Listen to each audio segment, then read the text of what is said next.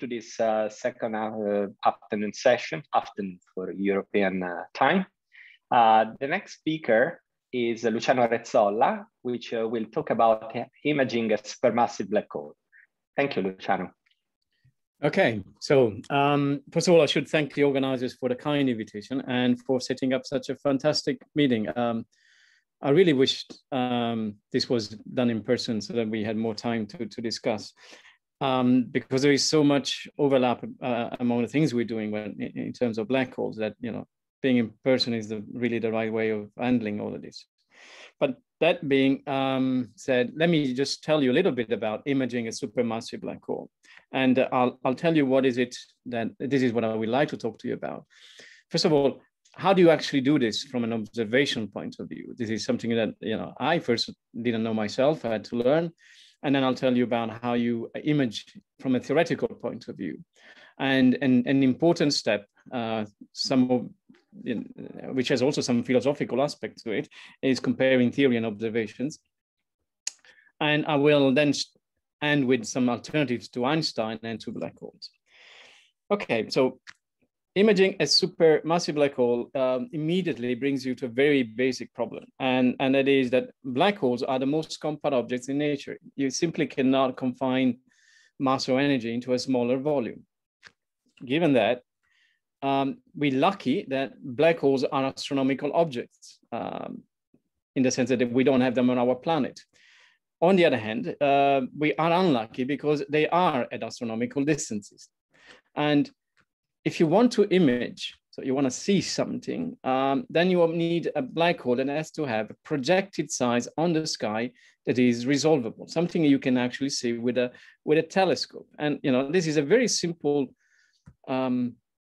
basic problem that has prevented us from doing an image of a supermassive black hole or of a black hole for so many years.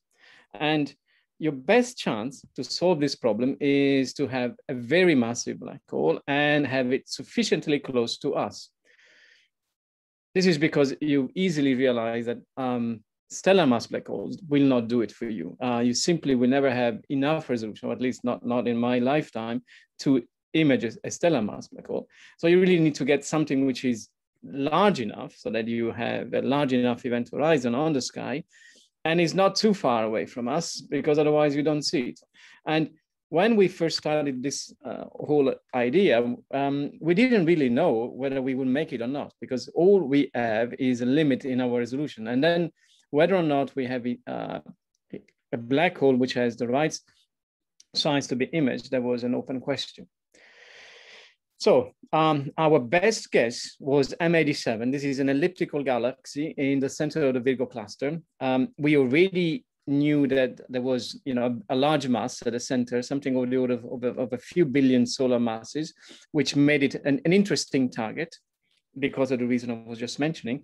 This is what you look at it as you look at it in the optical. And you can see there is a little filament over here that's actually was mistaken for the tail of a comet. So for many years, well, I mean, we're talking about last century or so, people thought this was a comet at the beginning. But now we know this is a jet, an ultra-relativistic jet of plasma. If you look at it in the radio, the whole thing becomes much bigger. And that's because there are lots of very highly energetic electrons emitting light in the radio. And this is a radio map in a few centimeter wavelength. Radio observations are very powerful in that they allow you to have a technique, which I will explain better later on, that essentially allows you to zoom in wherever you want. So take that you want to look at the core, well, which is not really the core, but the whole galaxy scale, then you can simply do this using this technique. And so you can zoom in on what is this jet, which is emitting radio emission. And you can do better. You can zoom in right at the central part of the jet, and you can start seeing, motion of matter over many years. You can even zoom in further over here, and you can see these spots. We now know quite a lot about the properties of these spots. But really, the challenge was to get a resolution of this type here. So that's the kind of resolution we wanted. It was considerably better than anything was ever done before with DLBI. So DLBI, what is this? This is a technique which is essentially interferometry. So once again, all of our science and progress in astrophysics come from interferometry. And you can sum up the basic functioning of the LBI in this very simple expression, which actually works not only for radio, but for any electromagnetic wave you are collecting. If you want to have a certain resolution, which is a number essentially you want to have as small as possible, then you have to decide between a wavelength at which you are collecting light and the size of a telescope which you are collecting this light. The smaller this number, the better or higher the resolution you have. So what wavelength? You may think, well, let's go for the shortest wavelength possible, so I can get a very small number there. But that's very naive. Most of the light that is emitted near a black hole, in particular supermassive black hole, doesn't get to us because it's trapped, scattered. So we will never be able to do imaging in gamma rays, for instance. So what you're left with is those wavelengths that are sufficiently transparent, for which the medium between us and the source is sufficiently transparent that we can actually receive them. And so we're talking about radio waves. And in this case, you try to go to the smallest possible wavelength. In the case of EHT, we have performed observation of 1.3 millimeter. And then you ask yourself, okay, I want a large telescope. Radio telescope can be quite large. FAST in China is 500-meter diameter, so half a kilometer of diameter, but that still would not be enough to reach the few tenths of a microarc second that we need. So the idea is to use actually intercontinental distance, the largest possible telescope we can build. And of course you can't build it physically, but you can create a virtual telescope. This is what the EHT essentially done. So you take telescope, small telescope, a few tens of meters in diameter across Europe and US and South America, and then you put them together, and in such a way that they would function just as if it was a single telescope. So you can connect Arizona with Hawaii and have a single telescope which is as big now as the distance between Arizona and Hawaii, which is about a few thousand kilometers. And if you think a little bit about this sounds a bit fishy. The reason why you can actually do this is because you have to make sure that you are capturing exactly the same electromagnetic wavefront. And you do this by recording not only the electric field that arrives to you, but also the time at which it arrives to you. And when you do this, then you can align the signal and do proper interferometry. So really do a linear superposition of the different wavefronts.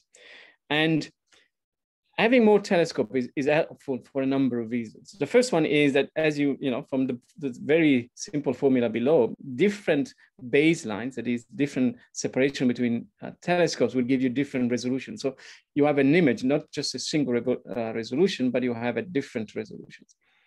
In addition, because the planet is actually rotating, this means that if you were just having these two guys, at one point, these two guys would stop seeing the source, and you wouldn't have enough information to actually do an imaging. So you would like to have a continuous operation. And for this, having telescopes that can replace those who have been eclipsed by the rotation is very, very convenient. And so we have a telescope, as I said.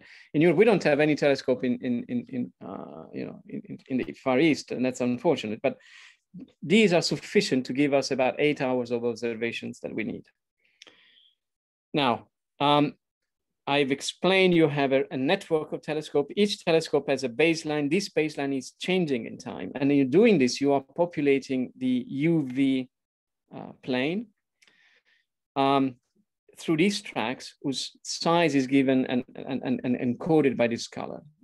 The UV plane has to be thought as a Fourier transform in 2 dimensions, where you are essentially Fourier transforming the intensity of the light, and you're not transforming a time, but you're actually transforming an intensity, which is a function of space. And once you have certain tracks, you can build an image, okay? And if you can populate this space more and more, in principle, if you had perfectly populated, then you have a perfect image. What happens is that you tend to populate it for as much as you can, and then you have an image which is the best you can produce given the coverage of the UV plane. So this is what We actually do. We populate this plane, we create tracks in terms of baseline, projected baseline, and as time goes on, we have images we can produce. So this is essentially what allows us in 2019 to present the results of the first black hole imaging. And as you can see, we have 4 different days. We've been observing for 8 days, but 4 were particularly good to be publishable. And what you see in this image is essentially what you would expect. You would expect an image which is not identical across days. There is a variability. You can see that the intensity doesn't always match as a peak in the same position. At the same time, you would expect the image to be similar across different days. And that's because the timescale for the change of the mass of M87 are not a few days. So what we get here is coherent and consistent with what we would expect. And this is a time, so this is, this ends the observations. At one point, I and my colleagues were given this image and asked to provide an interpretation, physical interpretation for it.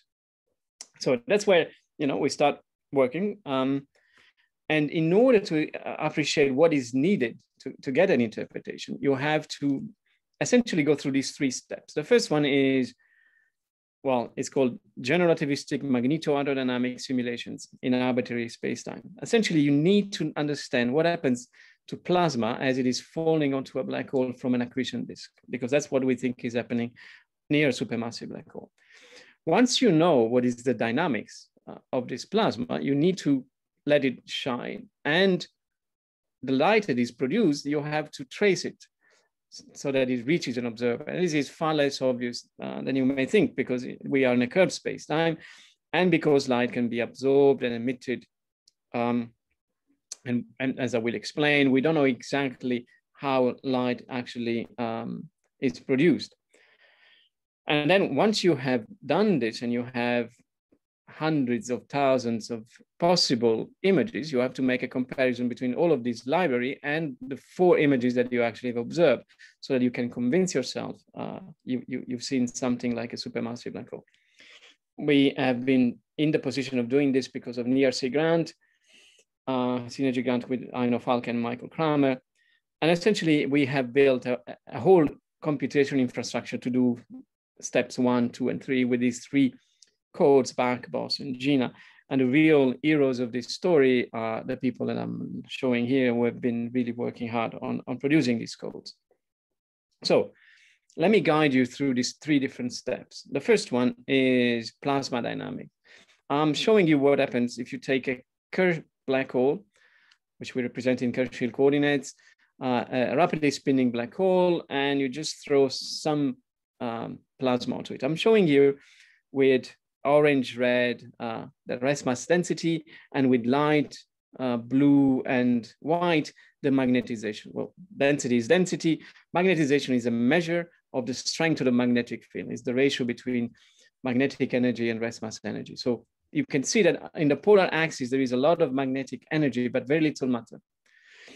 What you can also appreciate as the simulation restarts is that accretion is not a steady state process. You have moments where there is a lot of accretion, other where there is less accretion. This is because it's a turbulent process driven by an instability.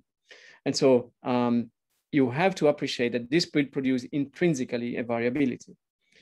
This is the inclination at which we think we are looking at M87. So we are almost face on, but not quite. And the jet is a bit tilted to the right.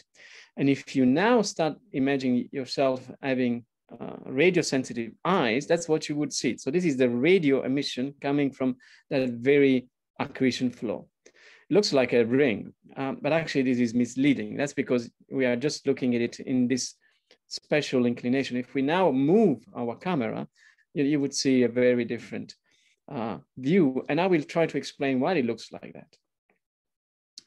And if you now take into account the fact that you have a finite number of telescopes and so a finite resolution, that's what you would expect to see. Something which is a ring with a brighter spot at the bottom and a darker region. And that's what we've seen. So once we have seen this, and the fact that we knew it matched pretty well with what we were expecting, that was already an important confirmation that we were seeing something that looked and behaved like a black hole. But that, of course, doesn't prove that it's a black hole. So now that we know what happens to matter, we have to understand what happens to light. And this is not trivial. And I'll give you an example. Suppose that you have a black hole and you have a thin disk, which is a very naive visualization and idealization. Thin disks do not exist. But imagine that there is such a disk and it's emitting light, and you want to take a photo of this with a given inclination I. Then what you will first see is a direct image, essentially all the light that is coming straight on a straight line to you. And so you will see the front part of the disk. But because you are in a curved space-time, you will also see the part behind the black hole. And that will show up as this ring over here. And to make things even more interesting, because light can also be bent in this manner, you can actually see also this light over here. So this image that you probably have seen is not coming from EHT, it's coming from Interstellar, shows you what happens to light when in the presence of a black hole. As I said, this is a thin disk, and we don't think that this is correct. There is also another, imposition in this image, which is on which I will comment on. But the most important approximation is that because of the simulation I was showing you, accretion onto these supermassive black holes happens in the form of a thick disk, which is just optically thin. And so the image you have to have in your mind is something like so. This is a disk emitting light. It's a static image. I'm just rotating it so you can appreciate that there is this dark region that can appear or disappear just depending on the angle at which you are looking at it. What is always constant, unless you are really looking at it face on, is that there is always a region which is brighter than the other one. And that's because there is a Doppler boosting effect that is amplifying the light towards you, as in contrast to the light emitted by plasma that is receding. The light is always going at the same speed, of course. Now, what we have observed, and the dark depression in intensity is what we call the shadow. What is the shadow? It's got nothing to do with the event horizon. Well, nothing to do, it's not right. It's distinct from the event horizon. You can't see the event horizon, by the way. The event horizon is a null surface. You can only see, mathematically, or if you want, in a limit. But what you can see is the shadow. So imagine that you have the black hole and you have a source of light. So you're going to have photons being emitted. And now imagine you are an observer over here. There's going to be photons hitting the event horizon right through that are captured because the impact factor is below the event horizon size. And these will be captured immediately. But there are going to be photons, if there is a photon ring, which will be inside unstable orbits. And so eventually they will be captured. So if you are an observer over here, there's going to be simply a deficit of light. There's going to be less light than elsewhere. And this is the shadow. Just to clarify numbers, the event horizon is 2m. The photon unstable circular orbit is 3m. And the shadow radius, which is essentially the impact parameter at the circular orbit, is square root of 27, so 5.2. So the shadow is far bigger than the horizon. And you can also appreciate an important fact. The shadow doesn't have to be black, because if you are a photon here, if you emit a photon here towards the observer, this photon doesn't have any problem reaching the observer. It's a photon behind here that would have a problem. So that is why you don't expect a perfectly dark region, but a region where you see an intensity suppression. Now, what is the space of parameters? So this is just basic picture. Once you have to produce a lot of images, then you have to ask yourself what space of parameters do I have to explore. So in GR, you have mass and spin, if you believe in GR and the O'Hare theorem. If you have black holes in other theories, then you can start putting in other charges or other hair. And if you are thinking about alternatives to black hole altogether, say compact object with or without a surface, and without an horizon, then you can start opening a zoo of possible objects. Then you have to worry about the plasma dynamics. What I've showed you is consistent but not generic. According to the way the magnetic field regulates the flow, you may have different types of accretion. The most distinct ones, and there are in between cases, are sane type of accretion or MAD type of accretion. One stands for standard accretion, and MAD stands for magnetically arrested disks. So essentially, MAD have a much stronger magnetic field, so strong that actually can even stop accretion altogether, because there is enough magnetic flux being advected that this can even stop matter from falling in. And sane are the most standard accretion of the type I was showing. So the one I showed you is actually a sane. And then you have to start worrying about what happens to light and the microphysics of emission. We're pretty certain, given the conditions, that it's synchrotron emission. So light coming from accelerated electrons moving around because of magnetic field lines. But the way this emission is produced, that's a whole talk on itself. I'll just mention a few aspects of it. And then, these are the easiest, the orientation with respect to the observer, which we don't really know, and which force us to consider all sorts of inclinations. So light, I told you that light comes through synchrotron emission because it's coming at a wavelength where only that can be produced. And then, because you want to get the light from electrons, you need to know the energy of the electron, and in particular the energy distribution, which we have very vague ideas about. Well, if you don't have good ideas, a thermal distribution, a relativistic thermal distribution could be a good idea, but you still don't know what is the temperature, because the temperature that we calculate in our simulation is the temperature of the more massive part of the flow, so the ions. And so what we have is simulation that give us the temperature of the ions. What we want to know is the temperature of the electrons. How do you go from one to the other? Well, you just say, I have a recipe. And a recipe that allows you to, which is sufficiently generic and simple because analytic, is the following one. You introduce a plasma parameter, which is just a gas to magnetic pressure, just so that you can distinguish jet from disk. And then you have a parameter, a coefficient that allows you to put more or less emission attenuation. And as I said, playing with beta allows you to enhance disk versus jet, and playing with R high allows you to change the contribution from the different parts. Now, you may think this is crude, and it is crude, but I can also tell you that we have done much more refined energy distributions, taking into account turbulent heating and magnetic reconnection, all of these fancy microphysical description. And when you compare all of this fancy microphysical description with this very simple recipe, you find out that actually they are indistinguishable to the precision of our measurement. So crude, but works. Okay, then you have to build a library. We've done a number of high resolution simulations, about half of them were done in Frankfurt. Out of these scenarios, so out of the simulation, you can build scenarios by just playing around with the temperature distribution, and we built 400 scenarios. And each scenario is a wave of simulations over a long time scale, each of which will give you a snapshot. And you can see this is just an example of all the possible library that we built according to how you put the mass and the spin. You can and the energy distribution. You can have very small shadows, very large shadows, and all of this, of course, changes with inclination.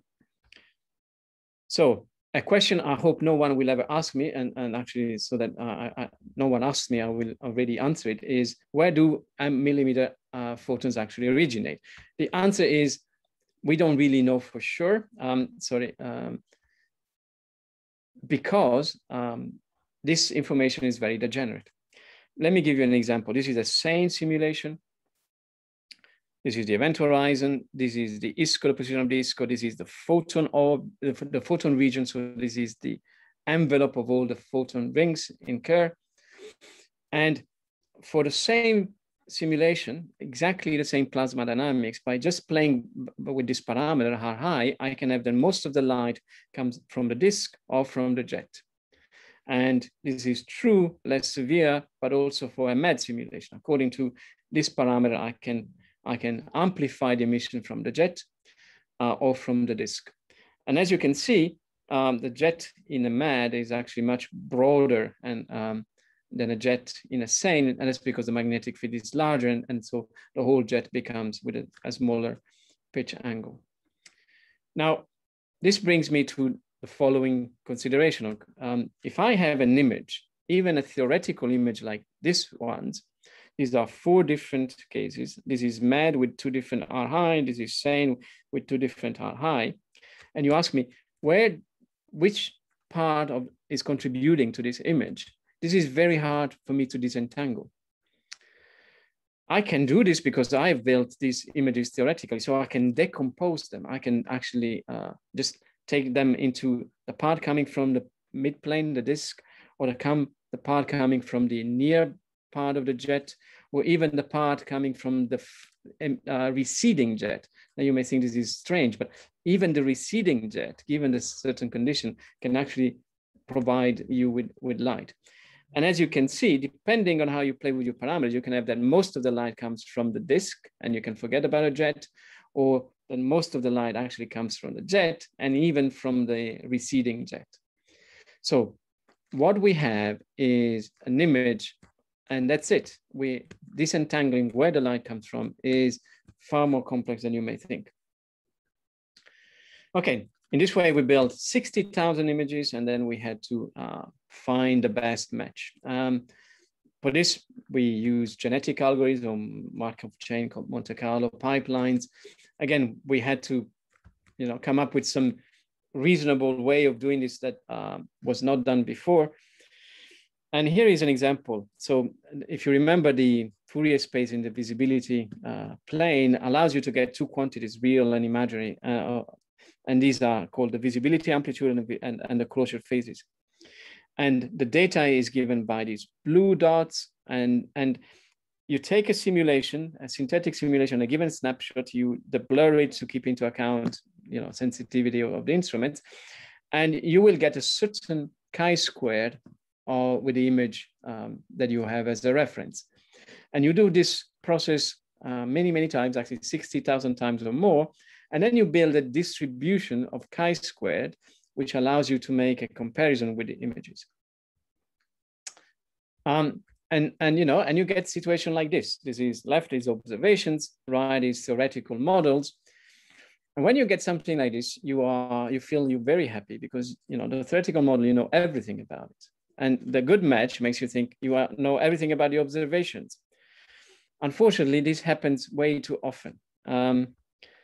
So let me give you an example of what I mean. These are 3 different images which have the same chi-square. So, face value, they give you the same quality of match with the observations, but they correspond to completely different black holes.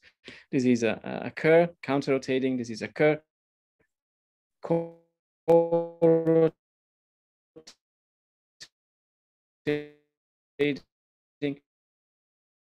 This is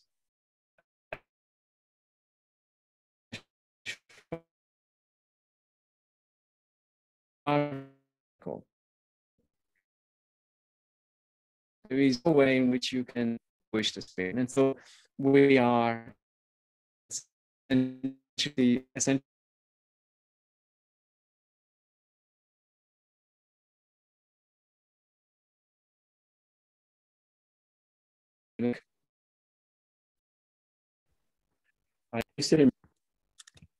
I'm afraid I think there is some line problem because I've seen Luciano frozen at the moment. Yes. Luciano, can you hear me?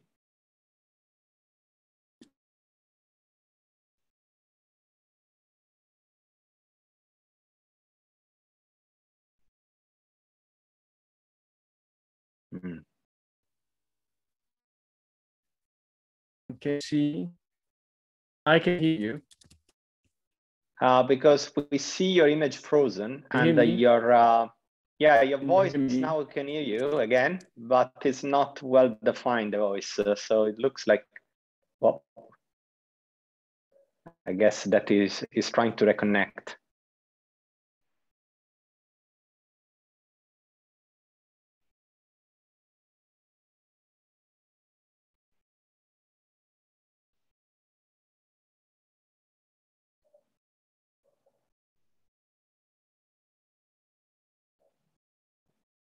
Let's see. Let's give him a minute to see if he can reconnect.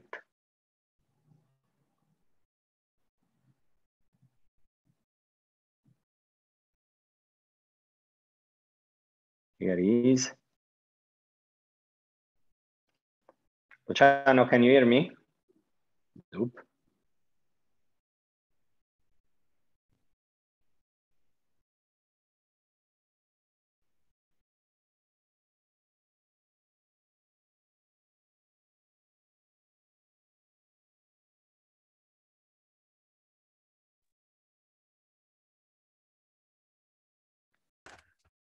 Hi, Luciano. Now we can see you. Your image is still frozen. I don't know if you can hear me fine.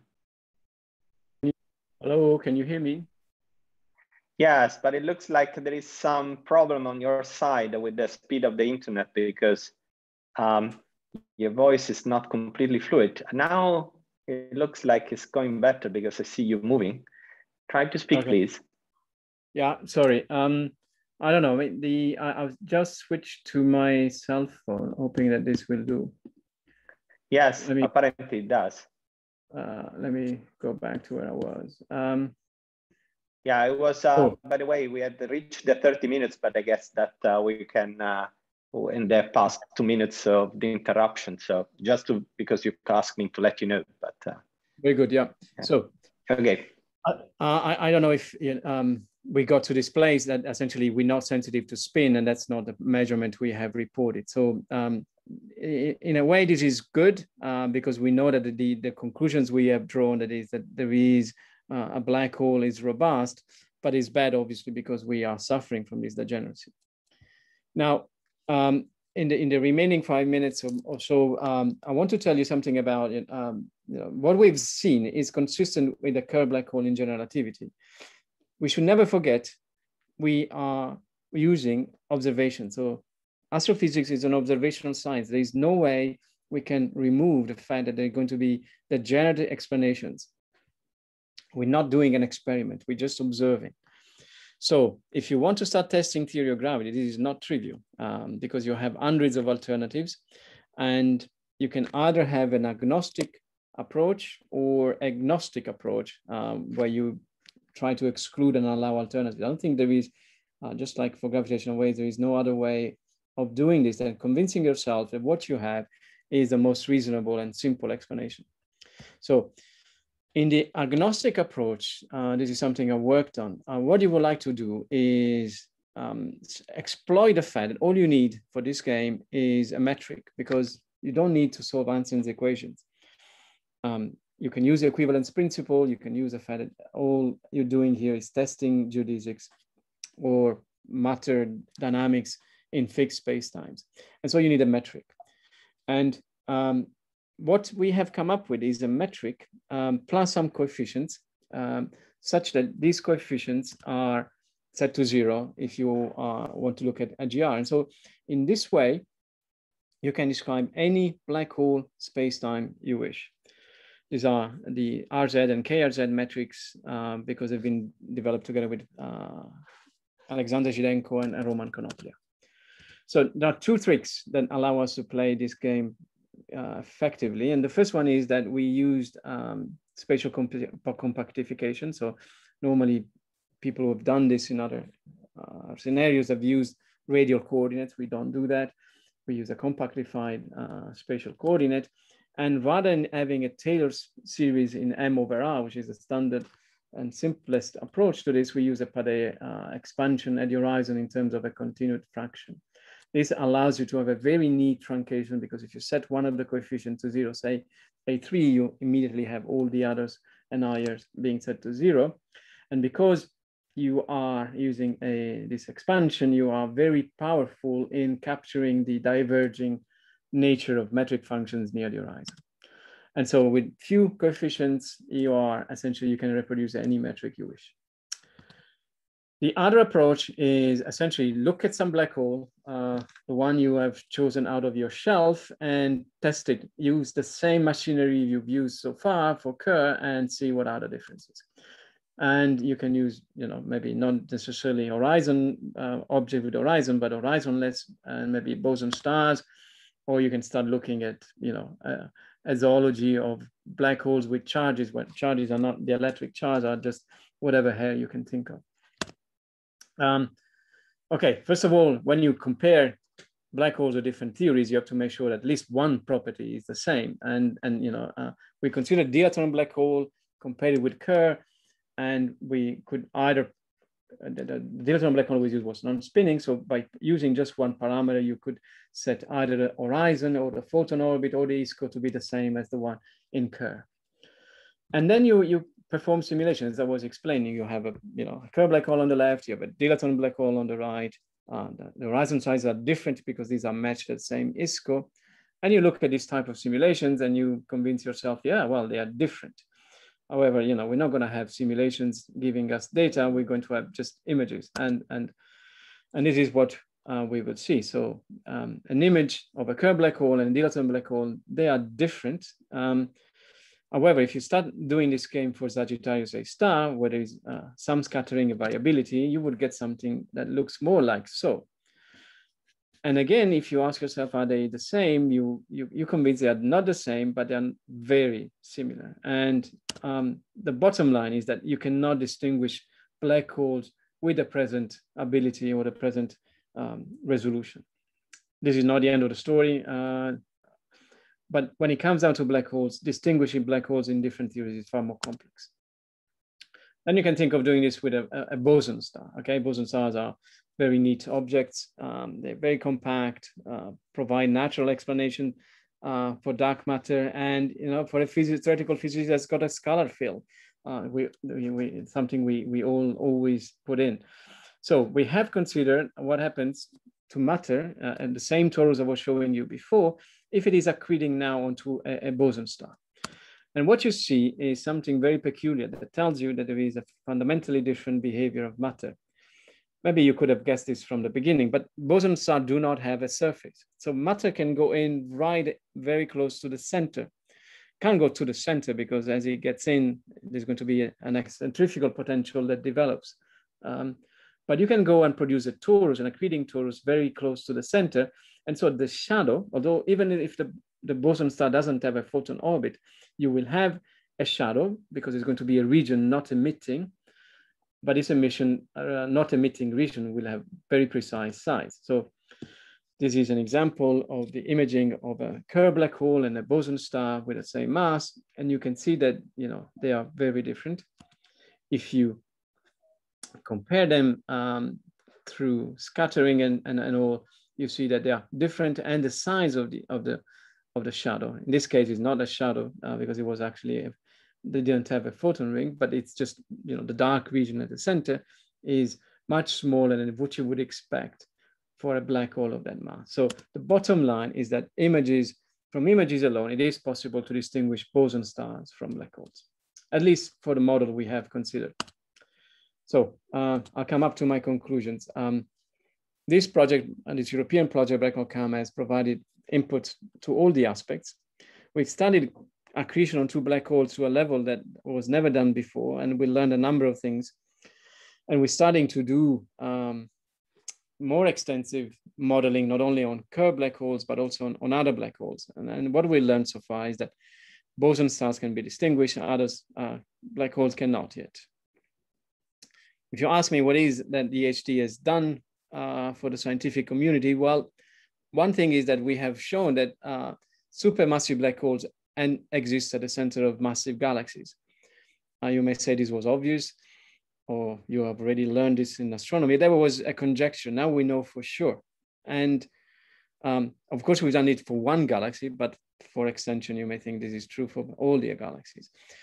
But personally, I think what we've done is we changed the rules of the game. We are now able to actually do some tests on horizon scale physics. And this is something that, you know, is making horizon physics testable is the first step of the scientific method. And so I think this is maybe the most important contribution of the EHT. Thank you for your attention. Thank you, Luciano, for a very, very nice talk. We have a question, and probably we have time for just one question. There will be a discussion time anyway. So I will now allow to talk to Il-Sang Yon, which had a question for you. Please, you can talk. Hello. Yes. Hi, thank you very much. Just basically just the question whether the observation, like the polarizations or sort of the longer term monitoring of the black hole image itself will be useful to disentangle the degeneracy between different models from the simulations. Oh yeah, you bet. You can bet on it. The advantage of doing black hole imaging is that the black hole are there and they will stay for quite some time. So you can repeat the observation. You can try different techniques, and polarization will tell you a lot about, for instance, the topology of the magnetic fields. We have published a paper on the polarization of M87, which hints to the fact that we have a strong poloidal magnetic component, which is what you would expect if you have a jet, and is giving more credit to the idea that you have a MAD type of accretion rather than a chain, because it's telling you that magnetic field is really strong and so dynamically important. So yes, we want to disentangle and remove this degeneracy. Also, I should mention this, maybe I wasn't clear enough. The degeneracy is severe if you use the image only.